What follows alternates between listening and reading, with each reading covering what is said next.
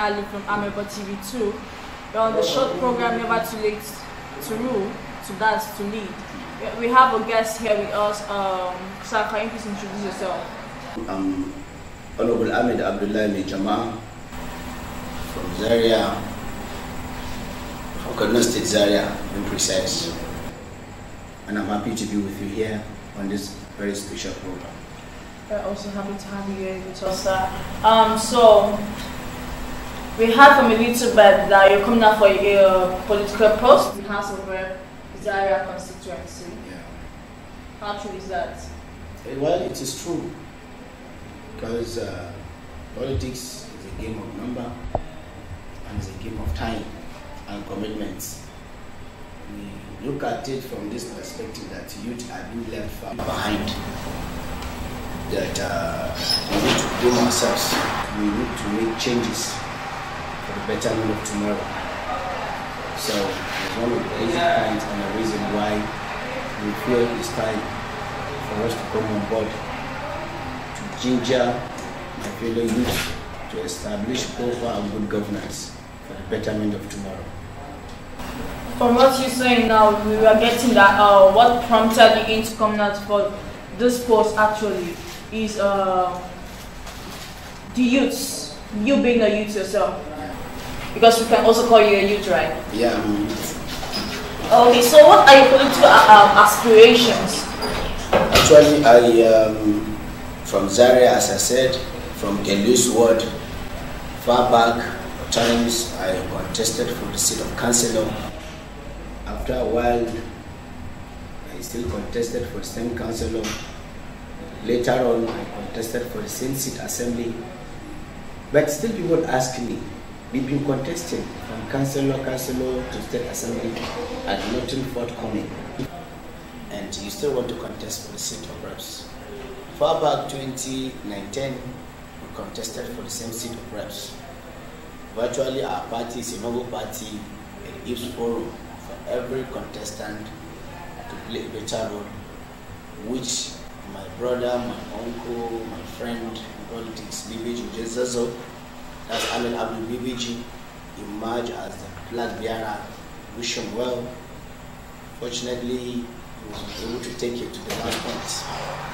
And we wish every point or every bit of life we had as word of commitments. So as it is, contesting for the same seat of reps under the same platform and our noble party, that's PDP, under Zaria, but Sweden, inshallah. Okay, so can you tell us a little bit of your educational background? Well, I am Ahmed Abdullahi, I said, popularly called Maijama'a. Was born and brought up in Tudun Wadag and used to Zaria along Sabalai by Congo campus. Attended my primary school at LE Kopanduka. After a long while, my dad enrolled me into EB Staff School Congo campus. From there, NCE, from there, degree, from there, other programs. So, God's willing, we were able to achieve the aims and objectives of education. That is why we are sitting before you right away and even before the whole world, telling them, or telling all of us that this is our ambition and this is our will for the betterment of youth and elders of tomorrow. Okay. Also, a little bit you told us, a bit that told us about your political aspirations. Also told us you have an NGO on which you are the coordinator. So can you tell us a little bit about the NGO? Yes. Yes, NGO means non-governmental organization organized by private entities to establish formulas to eradicate poverty, to elevate lower level class by assisting them either educationally, maybe morally, maybe educationally, maybe physically. Why I say physically, in the sense that there are some boys in the society whereby they are very useful and good, but due to lack of funding and proper governance, you see they might end up being touts understand? Being useless in society, committing series of social vices, and creating mayhem to the society. So NGO meaning to lift and assist others. And which are NGO? I, Honorable Ahmed Abdullah Maijama'a, I've been the state coordinator. We do not cover only Zaria, Ozone 1, but we deal with Kaduna States. Myself, Abdul Makama from Kaduna Central, Elizabeth Dauda from the other side, that's the seaside of Kaduna State. We've been pulling together to assist anyone that comes our way, either educationally, either socially, morally, whatever. By virtue of time, NGO doesn't mean to create job giving or work doing, even to sit and create a forum for G&C, meaning guidance and counseling, where you seek someone, you counsel him in the right doing by denying him different doing. That's the negative aspect of it. So virtually NGO is the life taking and is a life experience, is a life activities that give proper monitor to the lowest level in the society. Okay. So what is your advice to people out there who want to also come out to lead but has been separated? Because we, the youths actually, are scared of coming out because the society which we found ourselves in is a society ruled by our fathers. And so the youth are actually scared of coming out. So what are your advice towards them? Well, my advice goes to every Nigerian youth. What I keep on saying youth is that today youth in Nigeria are taking almost 60 to 70%. And clearly the bonobos in society used to be left behind, only being used during political era, that's political time, whereby you can see that they can only be used in terms of snatching of ballot boxes, creating problems here and there during election time. But for the series of time when the election is over, you might discover such youth have been left or kept redundant, doing nothing else, creating indulgence for themselves to see what and what they do to survive before additional 4 years to come. So it's high time, my fellow youth in Nigeria, to establish a focus how we are going to change Nigeria for good. Nigeria is a motherland where no one who wants to go by his own. Being one entity, it gives privilege for the Hausas, for the Yoruba, and for the Igbos. So whenever I look at the nature of our society, I ask myself, are the youth of this time active? If they are active, where are we left behind? The best way we can contribute positively to the present time is for us to enroll into offices from different parastatals, from different positions politically, so that we should be able to emancipate, as in we should be able to ascertain positions where we can make corrections. If you look at the number of graduates being graduating everywhere, you might look at the job seeking is less, right? It's high. Why? Everyone wants to live on white collar job, right? But if you look around, there are skills in the youth of nowadays. There are ideas established in them from the schools. I want to say this: every school in Nigeria, graduating youth should establish a forum or a syllabus that will teach them something doing, not just working in the office. So that, let it be like skills acquisition. Teach them, properly bring them to other. Once they graduate from their NYC, they should be able to establish them. But the politics of Nigeria speaks on the youth. Where are these youth? I cried day and night.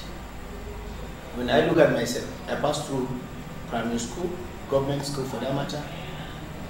But if I look at the number of my colleagues who happens to be still on the street, I look at things are not just friendly.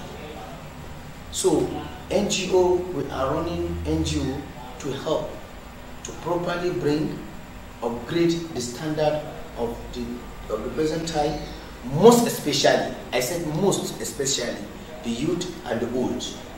The youth and the old are the people who the society will help. The youth are just coming up, the oldest were retired, they are home, they are like jobless, they are busy doing nothing. If the youth can compromise with the situation, the old will benefit. Am I right?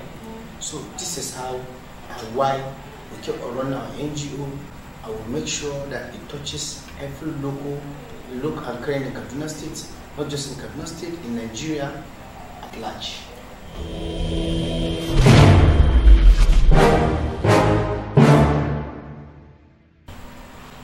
So since you're also a citizen of Kaduna State, so who do you aspire to be the next governor after this present tenure is finished? Who do you aspire to be the next governor of Kaduna State? Well, you've said something big, or should I say something mighty. Leadership is from Allah, and He goes to whoever He wishes to have. But I want to say, in Kaduna State, we are one big family, one mother, one father. Like the fears of politics in Kaduna State gave them the Honorable Dr. Mukhtar Amalayero, the former governor of Kaduna State, has played a better role politically, morally, socially, and even economically to the people of Kaduna State, which everyone has seen to his door.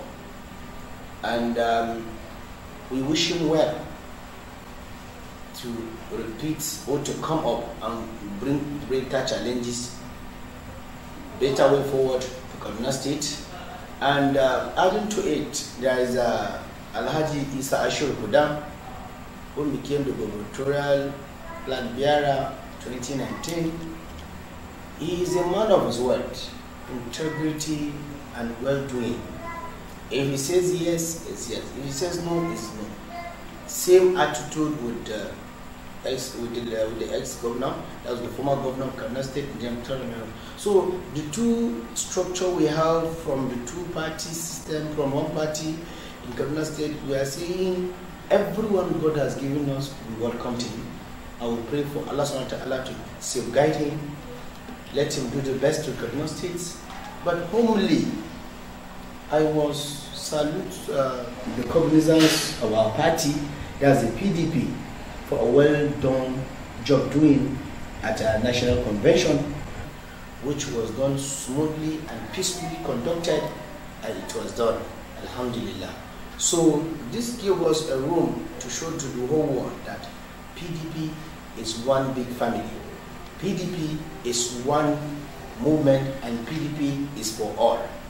Virtually, PDP from the national level, I want to acknowledge the effort displayed by His Excellency, the GCFR, the Wazir in Adamawa, in person of Alhaji Atiku Abubakar, for their immensely support to make sure that the party has elevated from the level it is to date. Adding that, I want to acknowledge the effort of himself, the Madugo of Konkosia, in person of Engineer Dr. Abu Musa Konkoso, for his pull-out from Kano to establish PDP Konkosia movement across the globe. He really done his own aspect. Madugo, you did well, and Allah subhanahu wa ta'ala be with you in every step you take. And accordance, we would love to go to the governors of Sokoto states that Alhaji Aminu Waziri Tambuwal for his contribution to the PDP, to the Nigerian government, to the Nigerian at large. Why do I have to say so? Because if I could remember, there was a time when he was then the speaker. He did whatever he could to make sure that the democracy is in action. And actively he showed himself when he passed through the fence, the fence or the gates to the house, to make sure that things must be done in accordance to Nigerians and for the betterment of Nigeria. So, and one good clearly point I want to acknowledge is two people, the person of my mentor, my dear father to say, is Dr. Maaz Babangida Aliyu, Sadana Hausa, Helbamina, for his effort, because they are the trend movers. They make sure the party has moved from one stage to another with every challenge that comes. Himself and the person of the Jagur and Talakawa of Jigawa State, that's the person of Alhaji Sulalango, for his great contribution politically. We wish such people to be our leaders, even much more than ever. And there's one person I don't want to left him behind. He is a leader, a political mentor. He lives with no fear. He himself knows himself, and he knows why he belongs to. That's the President Governor of Bauchi State. He is a man of his words. While I'm making all names and all their contribution, PDP is one big family. We work as one, we live as one, we unite as one. We are going to govern Nigeria from the councillor to the presidency, inshallah, by 2023. Thank you.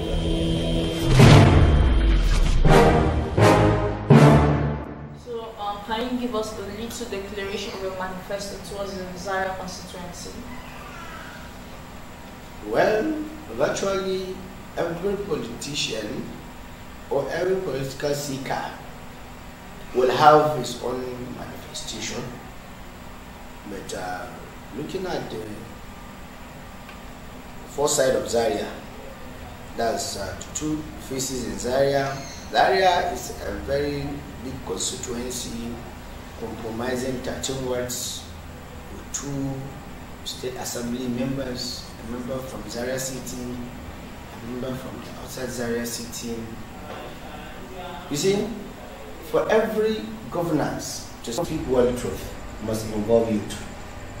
So my own aspiration to become a member House of Rep is to see how I can key in and make clear achievements that are going to be called goals in politics. Generally, democratically, socially, and even morally. We have problems in Zaria that youth, some of the major youth wants to go to school. Actually, you are left alone. Only they depend on their house doing, all their job doing, all their whatever they do for a living. You might see that youth will have this mindset of, I want to study. But the idea is not there.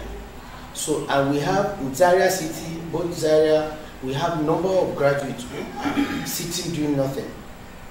We make sure we ascertain and key in to seek for a job for them, established them for good. Adding that, we'll have to create a phenomenon in the sector of health, like a free delivery kits given to every woman who gave birth to, with a token of change to ascertain and assist the husband for a well done job doing, so that society will not panic in the number of increase we are having day by day. And if you talk of the women aspect, ladies, most of the time our own parents, because women are our own, they are parents, they are wives, they are sisters. So I look at, we must find something doing that will enrich them into their various homes, something that will bring them positive outcome in order to assist their husbands, to assist their relatives, to assist their children. So adding that, politics of today depends on speaking. But to me, action should be louder than any voice. Thank you.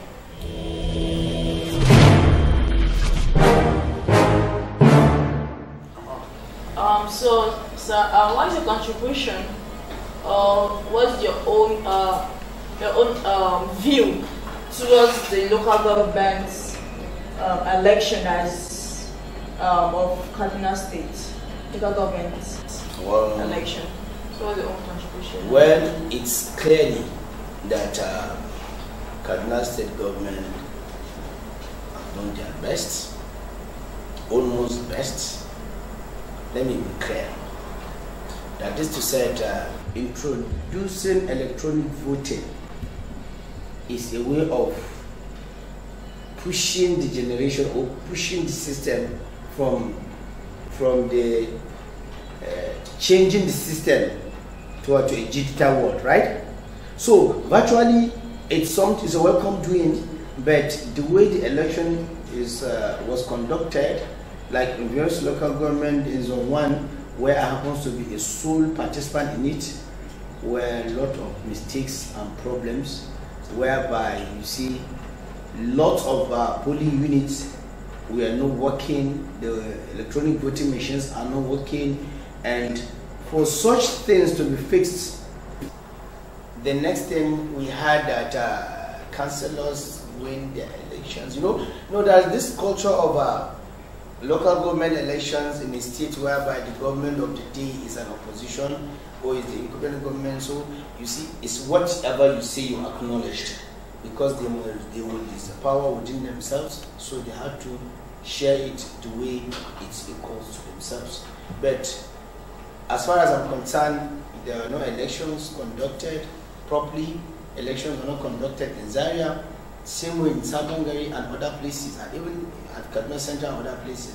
But we are looking at it. If someone that says PDP is the worst party ever, ending up to be paying 1,000 naira for him to be voted, is to tell you that Nigerians are waking up. Nigerians are coming up. The Kadunas are ready for changing. That change, the change that PDP is taking all along, is coming into reality today. If an APC man that formerly 2015, 2019, what happened? From 2019 to date, we're like, if you say you are PDP now, you will like be hiding, trying to have a way to hide yourself. But today, a bona fide member of PDP will beat chest and say, PDP is my party, PDP is my stand, PDP is my pride, is to tell you that there are things the government of the day has failed. Has failed. Because when the security system is failed, everything is corrupt. The architecture of the security system in Nigeria is no more in a proper way. We are not saying they are bad or worse. We will not pray for the bad thing to be happening to Nigerians and Nigerians at large. But we are appealing to the elders of the land, whom happens to be in power. They should reason that same set of people that are being kidnapped and killed daily were the same set of people who voted them into their office. What is going to be the repercussion when it comes to 2023? When same set of people now will say, we don't want to again, it's going to be something else. So the Kaduna State election is, they just conducted Nikaway, just it as it is, as they wish, as they want it, and it goes. Our own target and ambition, my own is I want to salute the effort of my 13 ward councillors from every ward, and the chairman himself for the effort, discipline, and myself in the system, in the team. We stood by, we worked towards door to door, we campaigned together, we make sure that people understood that PDP is the best solution and is going to be the safer hand to rule Nigeria in the next forthcoming election.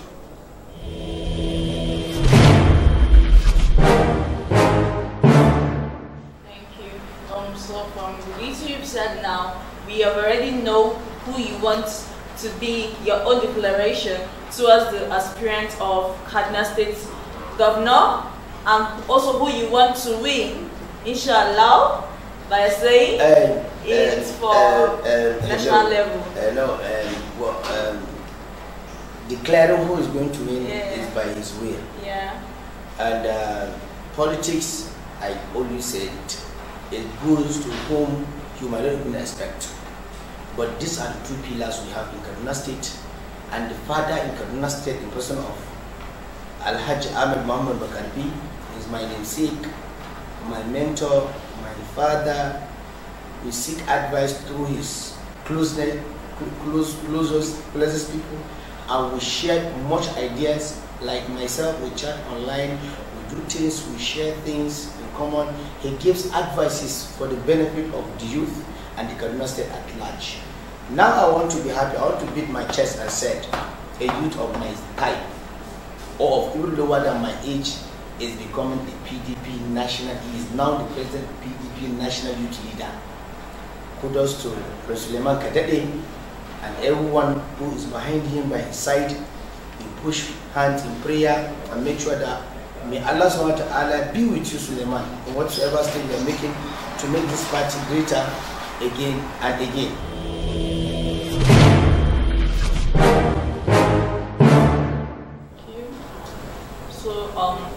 Thank you very much for being here in the studio with us. We really appreciate you, Honorable. And we wish you success in the forthcoming elections.